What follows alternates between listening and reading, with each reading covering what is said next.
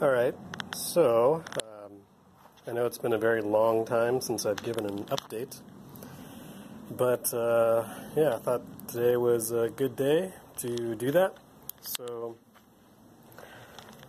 quite a long time ago, this motor was on another bike, and it was geared, or it was chain driven to the cassette, and I was able to switch gears, and it worked pretty well in terms of what I was trying to do with that project. But that bike actually ended up getting stolen. Luckily the motor was not on it at that point, so I still have the motor. This is the same exact motor, 25cc Honda.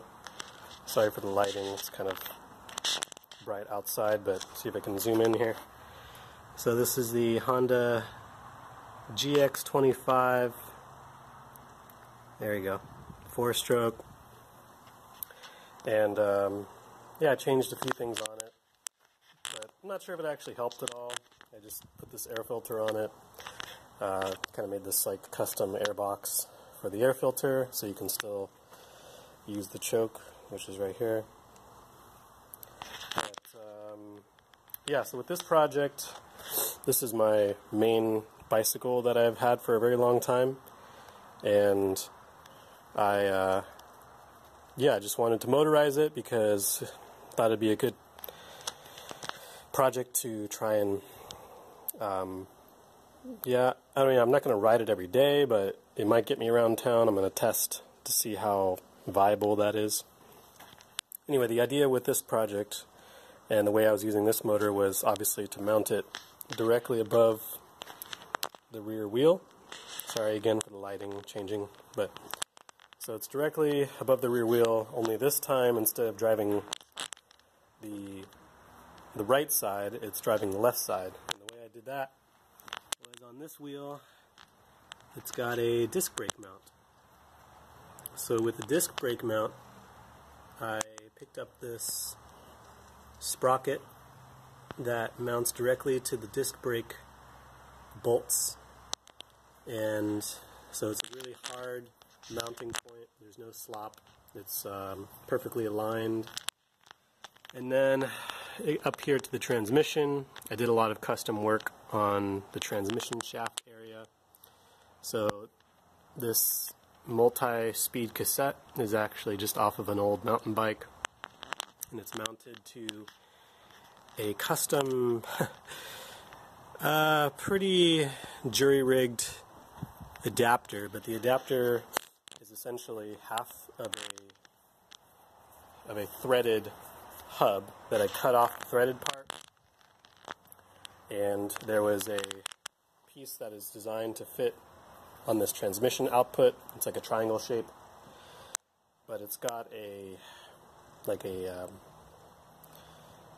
it's got a hole in the middle, but it has a flat on one side, so it actually engages with a flat on this shaft. So I cut that part off, and I JB welded it to the threaded piece, and so that was able to go onto this shaft on this side.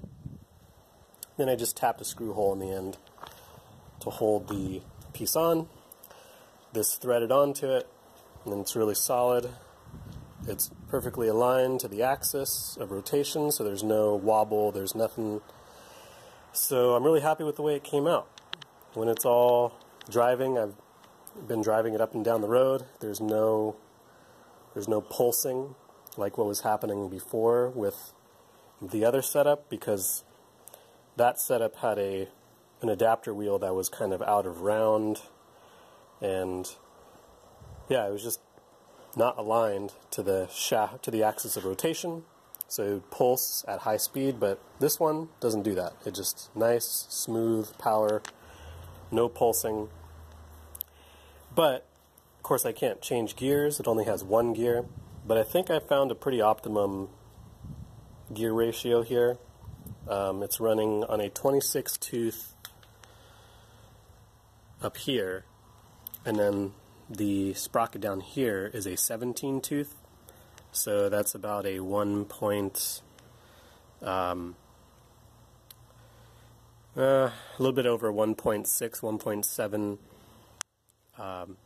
gear, I guess, multiplication. So what that means is that the transmission, when it's spinning at its maximum speed, which is 294 RPM, because this motor gears it down by about 20. The motor's spinning at 6,000 RPM, 7,000 RPM, and the transmission's spinning at 294 RPM, so yeah, it's about a reduction of 20, something like that.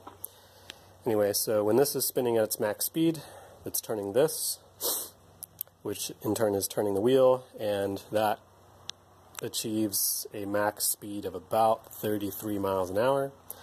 I'm not sure if I actually got up to that speed because I don't have a speedometer on this bike, but it did feel pretty quick. So I'm pretty happy about that. And also something that I guess I anticipated but wasn't sure how it would work out was the motor actually is not strong enough in this gearing to get you going very quickly from a dead stop. It actually takes quite a while from a dead stop. So what I do is I actually pedal it to get going, and then use the motor to kind of take over at about maybe 12 miles an hour. And at 12 miles an hour all the way up to its max speed, which, like I said, could be 33, but I'm not sure if it is, then it's actually really pleasant to ride, has plenty of power, and the motor doesn't sound like it's struggling, even with a pretty good like headwind and a slight slope to the road I was riding on. When it does get, when the slope is high enough, you do have to pedal to help the motor, but you can still maintain a pretty good speed. Probably, I would say, if I had to guess, above 20 miles an hour up a sloped hill, if you're pedaling. So it's a little bit more of a workout than, obviously, some motorized bikes where you can just go up a hill with the motor by itself. But I was fully prepared for that, knowing that this little motor was only 25 cc and develops only, I think, 1.2 horsepower. So, sorry, the video does not want to focus. This camera is really, it's not very good. Anyway, just wanted to show you how this is all mounted up. So this bracket is sort of just light square tubing, metal, steel, and I spent about a day and a half putting together this mounting frame. I had the idea kind of worked out in my head, so it was kind of just getting around to it and doing it after all these, well, I guess years it's been since I last worked on this thing. But anyway, it's actually finally working now. So this structure is fairly solid. I think it has a little bit of some give to it, which isn't necessarily a bad thing, but if I had to do it better, I'd probably just weld everything and make it nice and solid, which I will eventually probably do. One of my other ideas for this project is to actually encase the entire motor structure in kind of a wood covering to make it look like it's just a box back here and not actually a motor. In some states, it might be illegal to have something like this that's not registered or licensed. So, a wood covering would obscure it, at least not bring attention to it. So I might do that. We'll see if I get around to it. But I am going to ride this around town, I guess, until I do get pulled over by a police officer. And we'll see if that happens. If not, great. If it does, then I guess I'll have to do something. But, yeah, I really like this. I really like this setup. Something I added this morning was just a little kill switch. So you hit that little button right here, and that cuts power to the motor. Really simple to use. And yeah, if you have any questions, let me know, but I'm just going to start it up and show you how it runs. So obviously it's a pull start, so you reach around here. I might have to put on the choke, obviously prime it, a couple pumps with the primer bulb, and then just starts right up pretty easily. It's not too loud at all. I mean, it's not quiet, but it's also not loud. So, I don't know if I can actually show everything moving, but the throttle is up here, so the throttle is mounted to the handlebar. There's just like an adapter brake lever. But let's see if I can do this.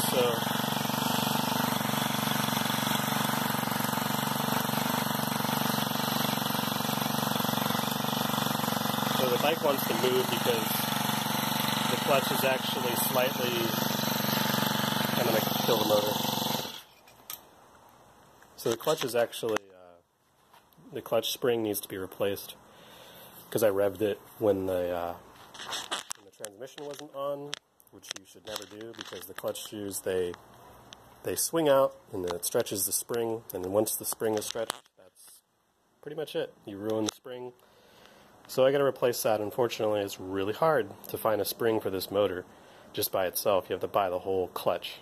So I'm going to look a little bit more, see if I can find a spring that's compatible, maybe from another brand of weed whacker or something, because they all have similar clutches. But anyway, so that needs to be replaced. But yeah, it runs really well. I'm happy with it.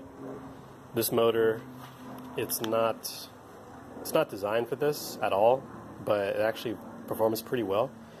The only questions I have is how long this transmission is going to last, because it is a worm drive. So I don't know if you can see it, but on this side there is a cylinder right here. So inside this cylinder is the worm drive, and then there's a big ring gear up here which drives the output shaft. But the worm drive is driven by the motor. So this is spinning at 6,000 RPM. Go. Get here. Nope. So this is spinning, sorry, there's a dog. My neighbor's dog.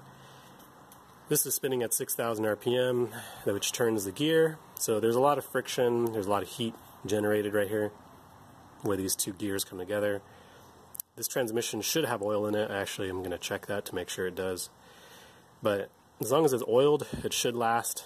But again, it's not designed for this. It's designed to be a rototiller, which is kind of like momentary strain, not constant strain of trying to keep a bike and a human moving at 20 plus miles an hour. So this transmission might give out. We'll see. I guess when it does, then I'll have to figure something else out. But for the time being, it works. So if you're thinking about doing something like this, I would say go for it. It's actually works pretty well. It's got good power transmission. I guess worm drives can be upwards of 90% efficient. Of course, until everything wears out. But it's pretty simple, you know. Just the only troubles I had was making this adapter, but JB weld is actually strong enough if you get a 5,000 psi type of it. Then it seems to be holding pretty well. I don't think it's going to break. I think one of the first things to break might be something else. So that piece is pretty solid, and motor seems to be running good. Tuning issues all the time. Sometimes you got to retune it. I couldn't start it the other day, and I don't know why it was doing that. I took apart the carburetor and I put it back together, and it started up. So can't really explain what was going on there, but that's about it. It's a good little get around town bike. Alright, thanks for watching.